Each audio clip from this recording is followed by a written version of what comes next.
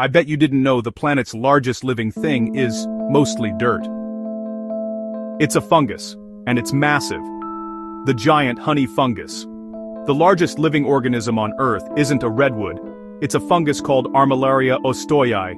In Oregon's Malheur National Forest, a single mycelial network spreads across 3.4 square miles. Yes, miles. Above ground you see tiny honey-colored mushrooms, the fungus's fruiting bodies, but the real body is a web of filaments called mycelium, slowly creeping under the soil for centuries. Genetic tests showed that those threads are one single individual, possibly thousands of years old, maybe over 2,000. How does it get so big?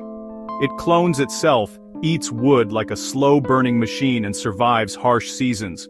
Ecologically, it's complicated. It kills trees but also recycles dead wood and builds soil. So next time you admire a giant tree, remember, you might be standing on the foot of something much, much bigger. Curious? Go look it up. Respectfully.